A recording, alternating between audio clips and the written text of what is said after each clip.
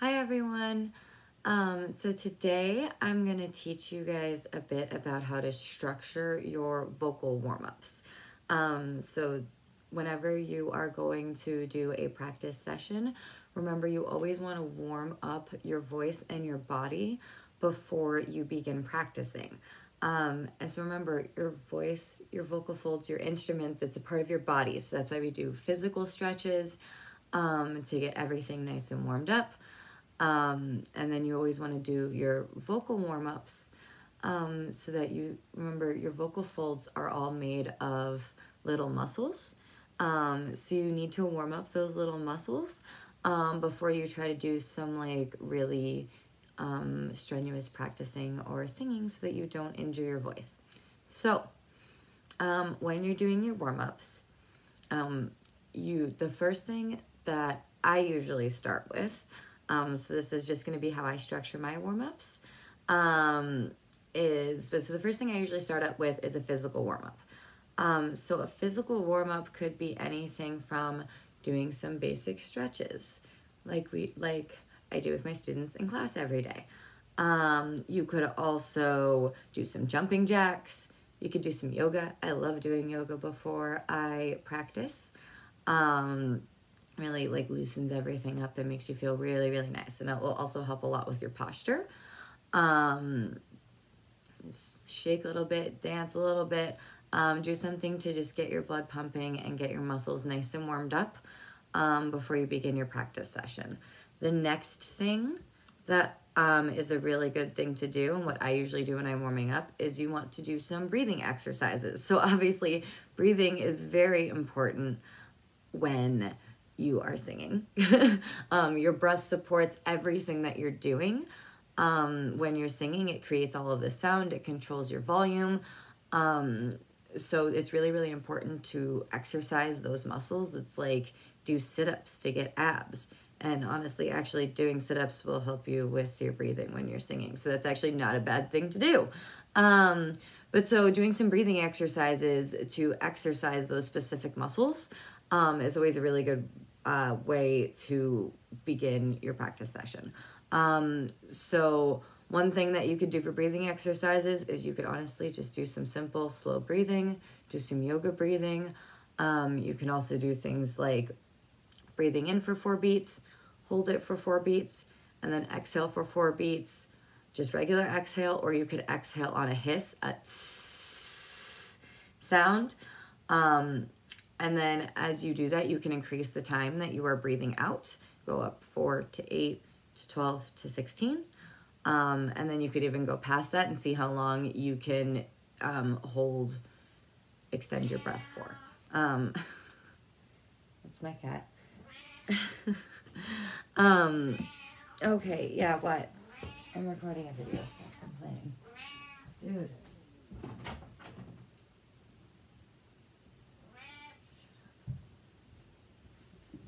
Sorry.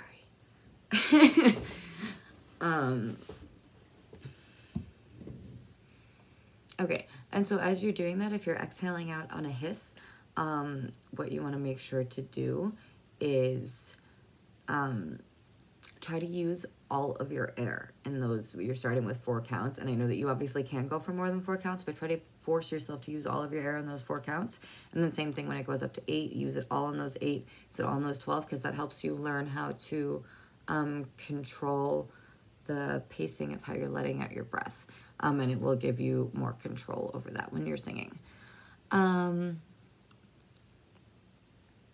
A lot of these breathing exercises can also be very anxiety calming, which is very great, and so can the yoga if you do that for your physical warm-up, and that's really great for right now in this quarantine. We're all having a lot of anxiety. Okay, so the next thing that you want to do for your warm-ups that I usually do is what are called vocal eases. So vocal eases are basic types of warming up your voice, and they're usually just done with various vowel sounds or just various sounds that you make with your voice.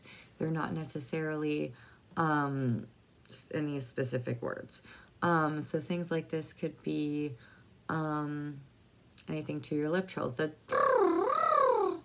You can do those, or you can just sing things like you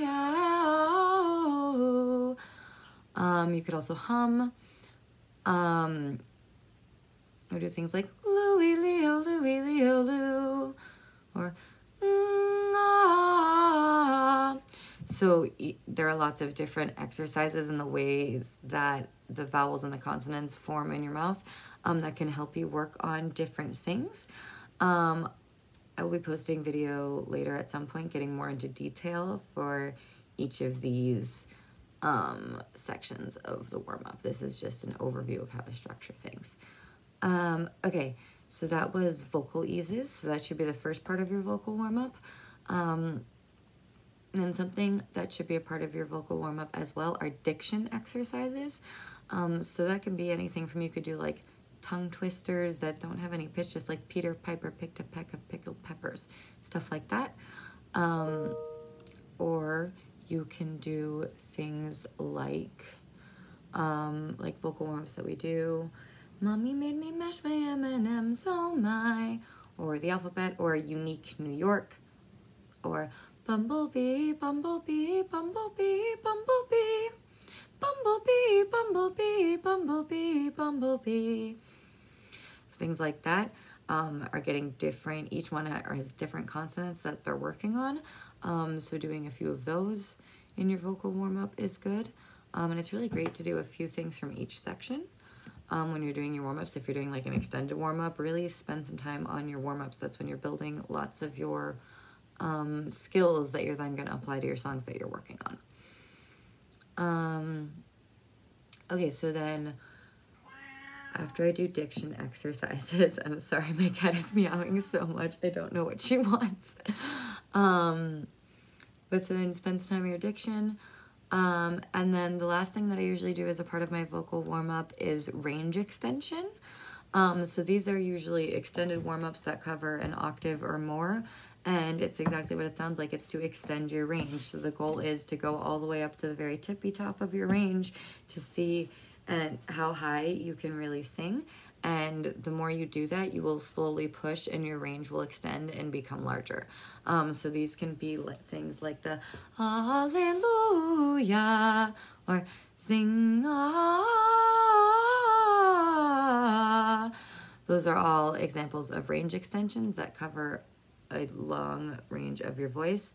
And again, I will be doing individual videos on each of these sections of building your warm-ups, teaching you guys some examples of the exercises you can do in each section in detail and talking through exactly what skills they work on, so you know which warm-ups you can use depending on what songs you intend to practice. If you know you're struggling with breath support in one song, you could spend more time on your breathing section.